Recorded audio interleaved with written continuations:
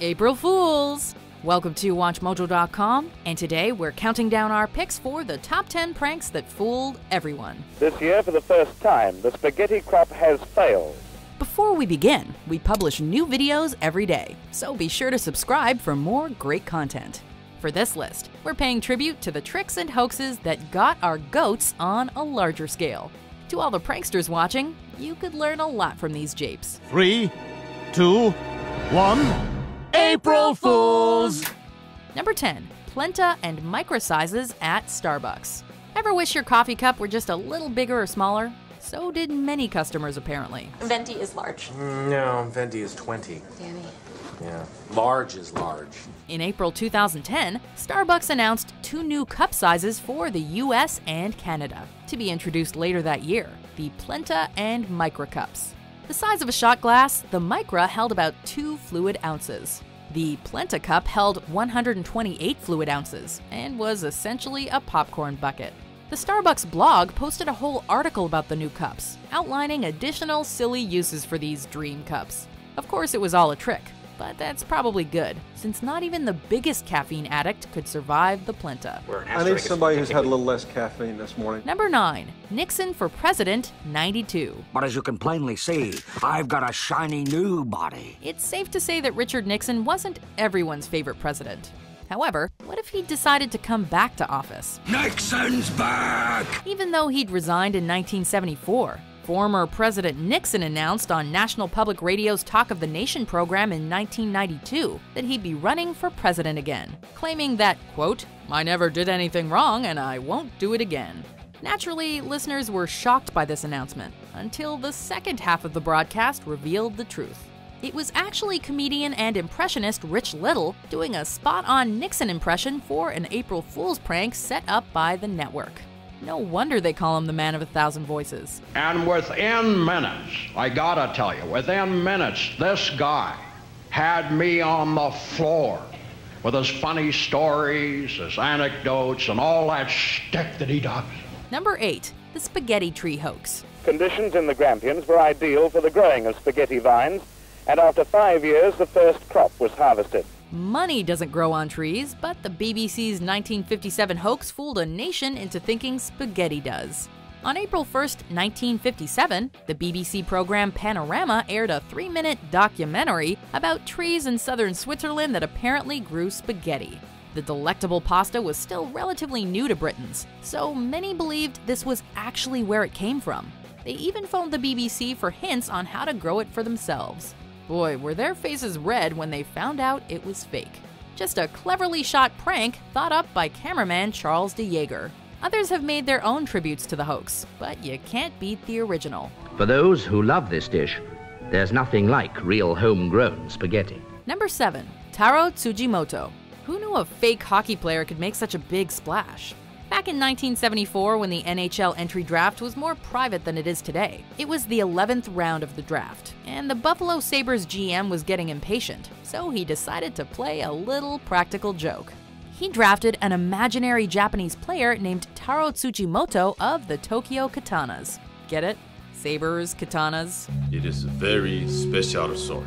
The media believed it was legit, and Taro was drafted 183rd overall. Nobody ever believed he was real. Sadly, he was later labeled invalid when the hoax was found out. Since then, the fictitious player has become an in-joke for Sabres fans, and is celebrated to this day. Number 6. The Left-Handed Whopper. This prank promised the ultimate have-it-your-way for lefties. On a certain day in 1998, Burger King put out a full-page newspaper ad for the new Left-Handed Whopper. It would have the same ingredients and taste as the regular sandwich, but all the condiments would be rotated 180 degrees to accommodate all left-handed carnivores.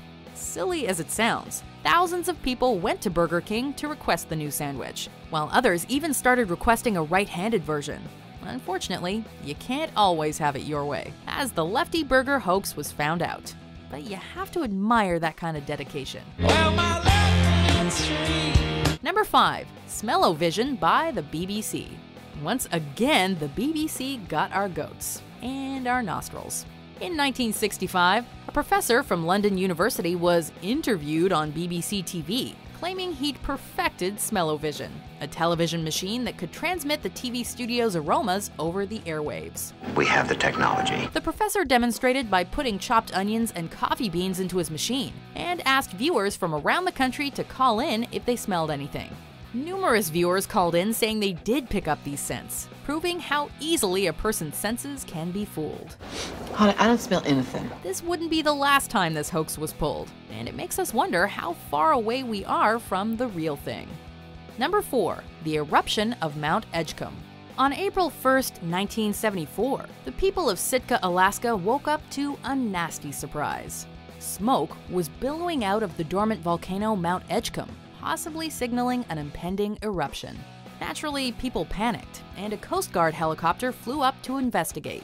What they found was not a near-erupting volcano, but a pile of burning tires, and the words April Fool painted in the snow.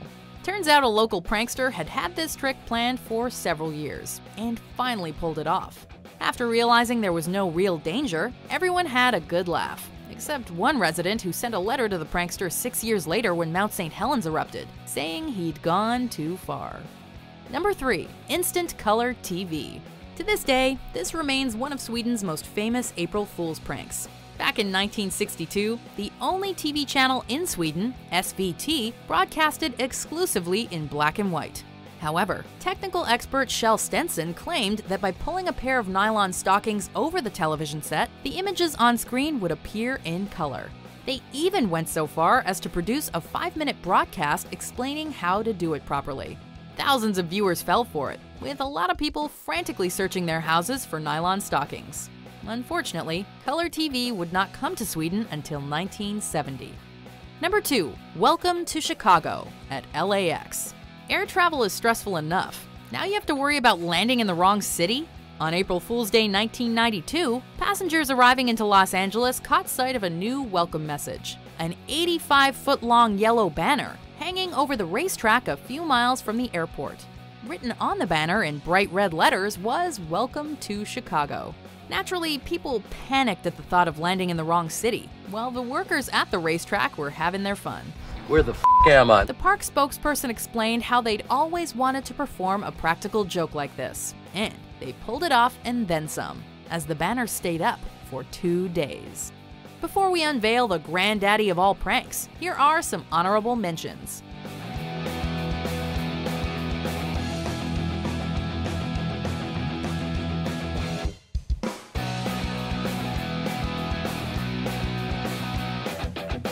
Number 1. Orson Welles' The War of the Worlds broadcast. Of the creatures in the rocket cylinder at Grover's Mill, I can give you no authoritative information either as to their nature, their origin, or their purposes here on Earth. The year was 1938.